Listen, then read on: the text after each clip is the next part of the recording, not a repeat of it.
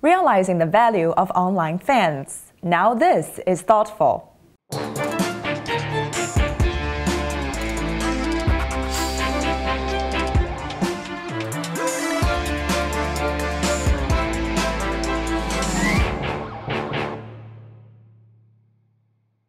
Hello, I'm Kitty Boo in Shanghai. Today we're bringing you another episode of Thoughtful, sponsored by Weibo, China's leading microblogging platform, to help marketers understand this market's social media environment and use it more effectively to build online relationships with local consumers. If you'd like to hear more from the speakers in the sponsored series, Weibo is hosting a discussion site where viewers can interact with our guests and other industry members. You can access this site through the QR code on the screen or through Thoughtful's Weibo account at the link below. In this episode, our panelists Karen Ho, Hetty Wen, and Sam Fleming will explore performance marketing through social media and find out how brands can unleash the real value in fans through social commerce and social CRM efforts. And Ken Hong will share a thought or two about best practices building social commerce in China. But first with us in the studio today is Simon Ashwin, Managing Director of Mindshare China. Simon, welcome to the studio. So today we're talking about how to connect and engage our online fans, not just from the perspective of branding, but also from sales. You know, platforms like Weibo are now adding payment systems, which will disrupt the way in which many companies have thought about path to purchase. Up until now. So are you hearing about the importance of social commerce from your clients in China? Yeah, absolutely. Over the last, say, 12 to 18 months, there's been a heightened level of activity with our clients around the social commerce space. I see that there's probably three key factors driving that, and a lot of secondary ones that influence it as well, but primarily it's a rationalisation or a softening of the growth rates that we see in China. With that, though, we see that our clients are still expected to deliver high-performance results with stagnant or declining marketing budgets.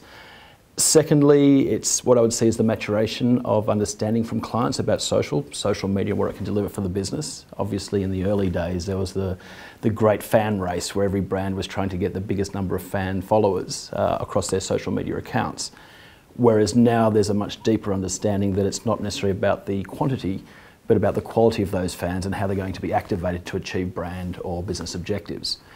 And I think complementing that, it's also an understanding that there's a lot more conversations happening around brands off branded sites than on their own Weibos, WeChat accounts and so forth. So the breadth of social media, particularly in a market like China, is far more dynamic than anywhere else. And thirdly, it's the evolution of technology in China. In many ways, in fact in most ways, we lead the world in social platforms. And we've seen social platforms now become forays into commerce, and we've seen e-commerce platforms now make forays into social media as well. So we're seeing a blurring of those lines. And I think those three factors are probably driving not just a heightened interest, but having our clients also delve into the social commerce space.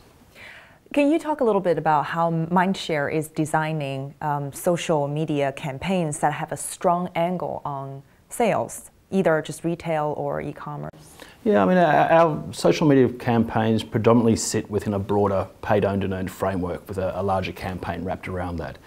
And when we talk about how we deploy social commerce in that context, it's probably interesting to note that we don't see social commerce as a simple click to buy style approach.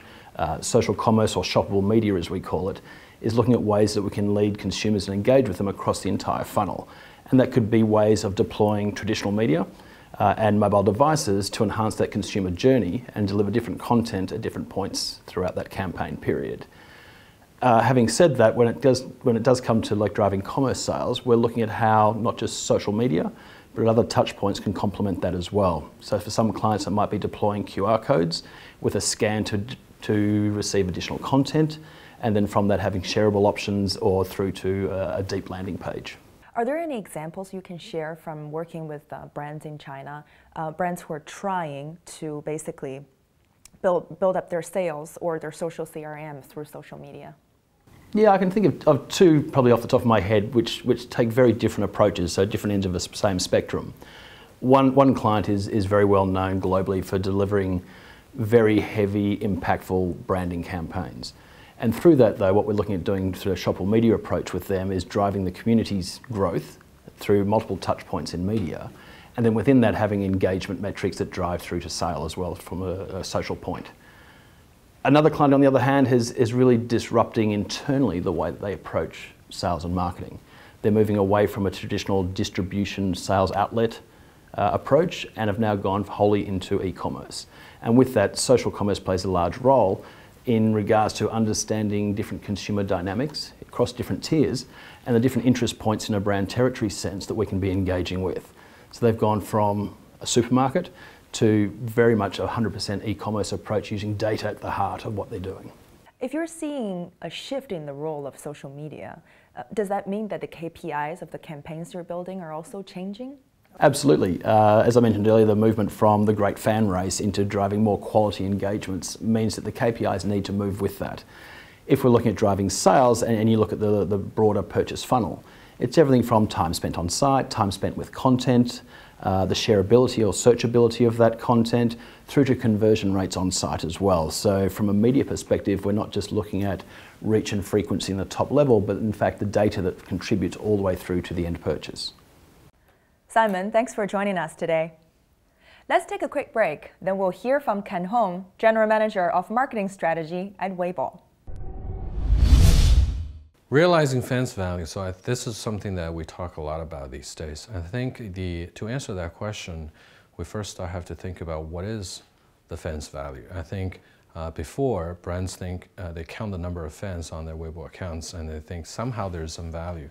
But I don't think that a lot of brands truly understand what's the real value of these fans. I think more and more now what we see is the true value of these fans is they can be your brand ambassadors. They will speak on your behalf. They create a word-of-mouth effect among their circles, their other friends. So they help you do the marketing, and they also buy your stuff. So I think there's more and more evidence that we see that fans can generate real solid business value for brands. And that's what we call right now the fans economy. That's kind of the whole concept behind that. So in terms of how to realizing the fans value, I think three things. Start from you have to find quality fans first. I think there should no longer be brands just blindly accrue any fans. And I think they first have to identify who are their real target audience, who are their real customers, who are the quality fans, and they have to find ways to find them, recruit them, make them become your fans. Secondly, I think once they become your fans, don't forget about continue to engage them, having different content, different marketing events, keep engaging with them. So that's the second thing that you have to do. And the third thing is more about thinking about social commerce. I think this is, you see more and more examples now as well. There are new startup companies who have whether they're selling these fruit juice, they're selling smart scales, they're selling all kinds of these unique products, and they actually sell these products directly to the fans on social media on Weibo. So I think realizing the fans' value, the final stage is actually by creating that social commerce element and getting your fans to buy these products. At the same time, they will love your products. They'll tell more people about your products, get more people to buy. So I think these are the three things the brands should think about when they try to realize the value of their fans. Thanks, Ken. We're back in our studio today with Karen Ho, Managing Director of Digital at MEC China, Heidi Wen, Head of Social at Omnicom Media Group China, and Sam Fleming, President of CIC. Welcome to our studio. Today, we're talking about social commerce and social CRM efforts. Let's talk about how brands can unleash the real value of fans, and not just for branding, but also for sales. Sam, let's start with you. Are you seeing a greater emphasis on commerce in the social marketing campaigns monitored by your company recently? Yeah, absolutely. I mean, I think that sales has become, a key aspect of the tracking now. It's hard for us, by tracking just social conversations, it's hard for us to get the exact sales, but we can look at things like purchase intent and how much people are talking about if they have bought the product or not. But I think another interesting angle that we're seeing in terms of sales is that it's the role of the shops, especially the small shops on Taobao or Tmall, in terms of promoting products and educating about brands, right? So they may or may not be official sellers of different products or different brands, but they're educating consumers about those brands. and sometimes even with a larger and more effective voice than the brand's official communications. How is this changing the role of social networks in the relationship between businesses and consumers?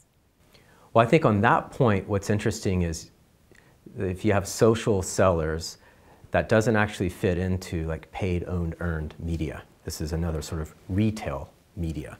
And brands or advertisers don't always have control over these official or even unofficial shops.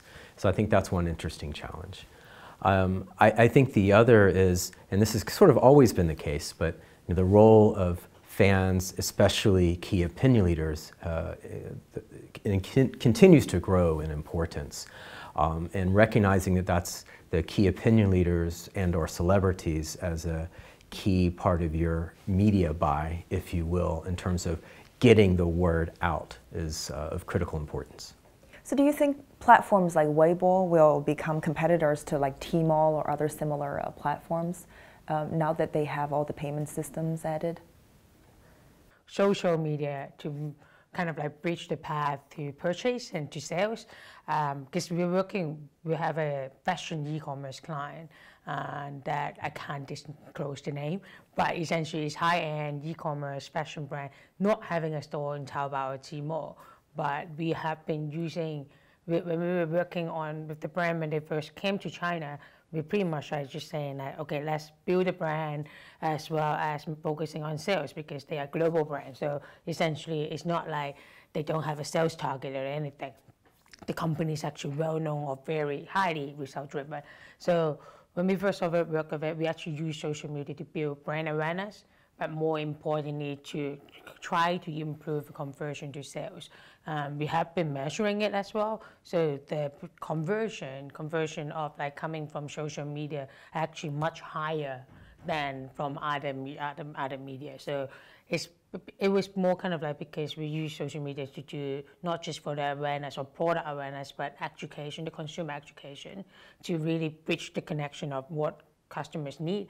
Maybe they just don't know because it's an e-commerce from overseas. Maybe they don't know how to pay, how to go through the logistics, would they get trapped at customs or post office. So there are questions like this that we will be able to validate the information as well as convince the consumers that this will not be a barrier.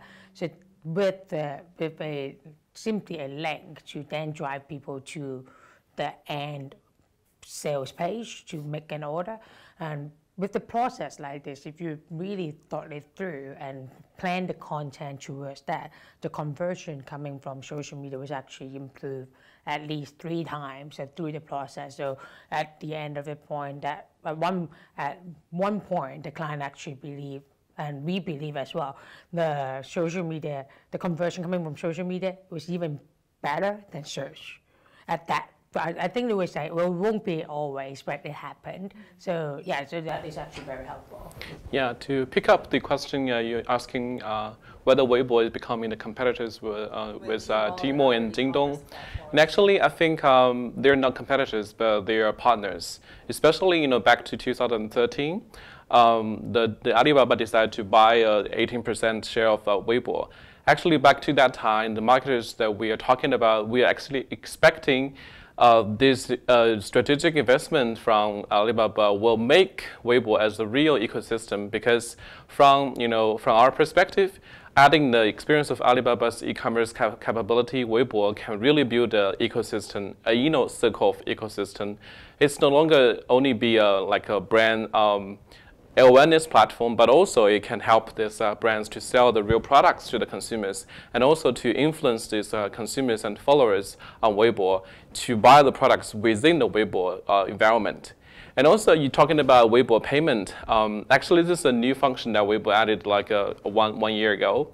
And I noticed that the number that people using Weibo payment already existing 35 millions. So that's a remarkable achievement given the time that short time they launched. But compared to the other 2 dominant payment online system like Alibaba's Alipay and Tencent's Tenpay and WeChat payment, it's still relatively small in terms of the sales volume and in terms of the user base. But I think if the Weibo can prove that people are actually using the Weibo payment to buy the products directly from Weibo, there will be more brands and more marketers to invest more money on the Weibo e-commerce. Can you give some specific examples of how marketers are using social media as a path to purchase and how you've built campaigns around this differently? I'll go first.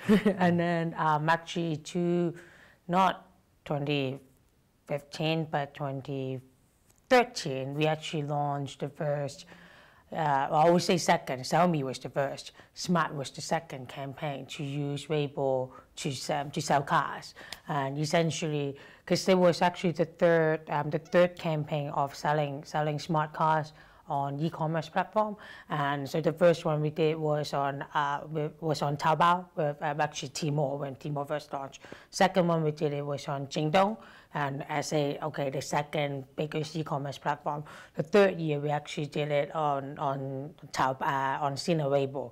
The reason behind it was that you have, of course, on an e-commerce platform, people will be selling car, will be buying, and then, we sell car, and then people will be buying. Those people are potential purchasers to begin with.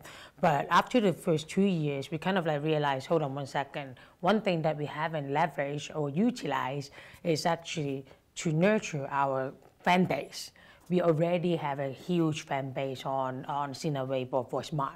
Why not giving them a special thing? Because they could be either the existing car owners, the ones who love smart cars but may not be able to afford one yet, or they love the brand and they're not planning to buy one, but they love the brand. So this group of people are actually very influential among themselves, among their peers. So what we did, Sina Weibo campaign, is essentially to give them the option to buy, to order and buy, and that is very focusing on the fan base only. We didn't do any promotion outside Sina, and just to focusing on this is a special offer for you guys, that you have the opportunity for the limited edition as well as a good financial policy that could essentially help you, that if you could not afford it, now you definitely could. And so that was a great campaign of really pushing sales directly, utilizing the fan base. And also, I saw that a few 3C brands, such as cell phone brand like Samsung and Huawei, they are very advanced in leveraging the social media as e-commerce platforms. For example, Huawei, their cell phone brand named Honor, they just launched a new Weibo flagship store, and the users can directly buy the products and new phones through Weibo using the Weibo payment, while not only click the link to another like Jingdong or Taobao links to buy that. So within this Weibo ecosystem, users can really, and this actually the brands can usually turn those fans into their buyers, because Huawei already have more than 1 million users actually on their Weibo account. But that would mean that the KPIs for your campaign would change. Yes. Yeah, it's definitely sales driven. Yes. Yeah. And how does it change? Well, definitely, if you say ad hoc campaign like Smart, that time it's definitely the sales as well as the sales leads, the potential leads that we could then funnel through to the dealers. For the fashion e-commerce client that I mentioned on the other case, that we have been monitoring the conversion of sales coming from social media on a pattern perspective, as well as comparing it with other media platforms. So in a way, you are seeing that as of are we driving sales from social media, and how is it progressing? We're not saying that would be the absolute KPI, but knowing how it's progressing and identifying the pattern out of it will help us to then fine-tune content, as well as the approach or campaign we are working with our fans. Yeah, so in the traditional way that when we're looking at social performance, we will look at impressions, look at engagements, and also reposts and comments, those numbers. But in a more social commerce way, like Karen just mentioned, that the clients would look at this conversion rate, look at how many sales leads that we bring to their actual sales. So those KPIs actually are really adding more challenge to our agencies and our staffs to create more value to the brands. And I think we're seeing in the world of social listening, the world that CIC operates in, we're seeing sort of a shift. It used to be that clients want to know just their social media performance, as you were saying, which they still want to know. But we're seeing that social data now, it's being combined with other sets of data. So you have social data, you have search data, you have sales data. And I think the agencies like media agencies can analyze all of that together to see what's really working. But then the role of social, I think, within sales, in terms of driving sales, you can also see what's working within social. For example, key opinion leaders, or which KOLs, or which celebrities, or which users are actually driving, retweeting the content the most, or having the greatest influence on sales. So you're looking at social performance, but all in terms of within the sales context.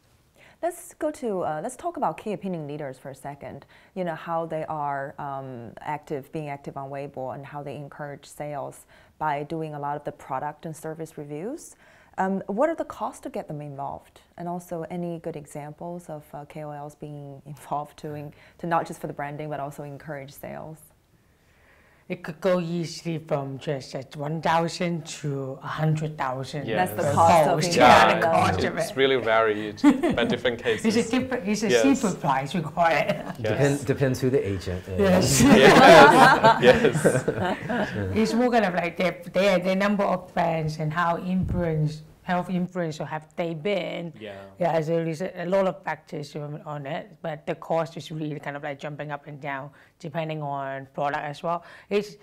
But right now they don't have a separation between, your post that you're posting me this time is branding driven versus sales driven versus review. And right now they're not that separated yet. Yeah, it's still more kind of like, okay, I'm endorsing your brand. Yes.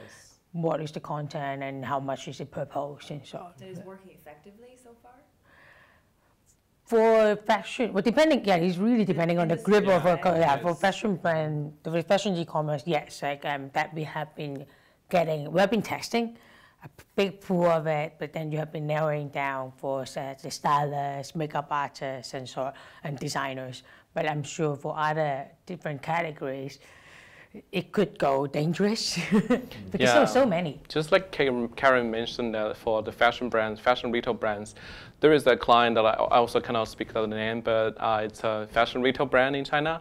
It's very popular, and last year they launched a new line of clothes with another famous designer. And then they invited a lot of celebrities and key opinion leaders online to promote their new looks. They invited like a lot of stars and also like fashion editors and fashion bloggers like Gogo Boy. And those KOLs really put on their new looks on their social platforms and promote this new brand and new crossover. And the result is crazy because the day when the new look launched, you can see in the very early morning, you can see a lot of people are waiting outside of the door, just waiting for the opening. And all those clothes were sold out within 24 hours. So that's crazy. That's not only for branding, but also, like you said, for increase the sales. It's almost like creating a demand. Yes. Yeah, yes. Those people could be, if we play it right, we could create demand like that. Mm-hmm.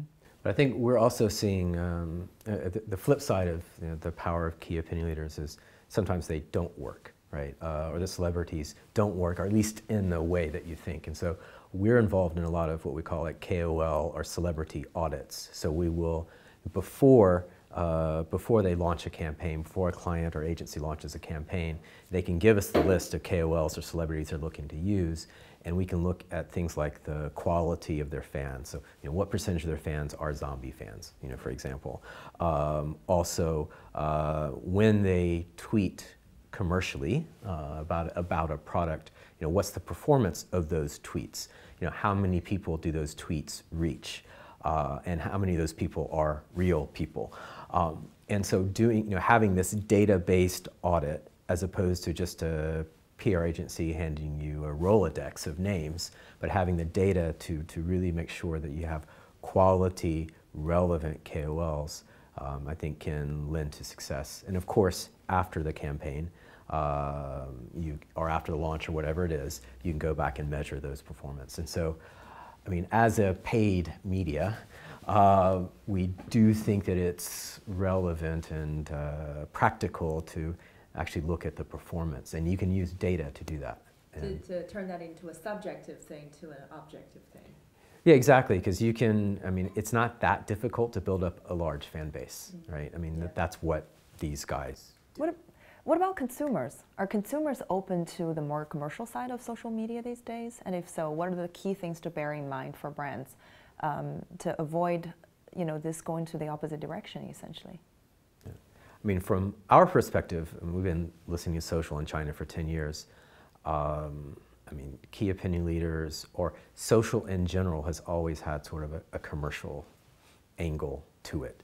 I think consumers are pretty savvy. They recognize that this is part of the deal, but they also don't want their intelligence to be insulted. So if it's overtly commercial, or if the KOL doesn't fit the image of the brand or the celebrity, whatever, then netizens will recognize that, especially in the luxury fashion area. You see some KOLs are selected for a brand, and people will say that the brand is, or that KOL is beneath the brand. No. And so I think they recognize the commercial side of it, but then they also can be quite critical if it's not the right fit. Yeah, I think also we actually did a research recently. We call it Dive Social, to analyze the people why the motivations of people why they go to social or use social media. Actually, there is a kind of person, a group of person who we call it smart controller, and those people actually are very adapted to the social apps and new social media technologies. So they are leveraging social media to manage their daily lives. So if a brand to promote something to them, and maybe they can buy it through the link directly, or even with discount or benefits, and those information to him would be valuable. So if he thinks this information is valuable, no matter it is commercial or not, they will accept it. And also there is another kind of archetype of people, we call it connectors. And those people actually are going to social media to connect with their friends and keep updating about their friends and what they are doing. So if we can leverage the technology to identify the relationships of the people on social media, to promote them something like what your friends are wearing, what your friends are buying and doing, and maybe you can look at it. So those information to them will be relevant. So if you can also give information both valuable and both relevant to the consumers, I don't think they will be, refuse it, but they will accept it and appreciate that. So to sum up, can you list one key thing a brand should keep in mind in realizing the value of fans online?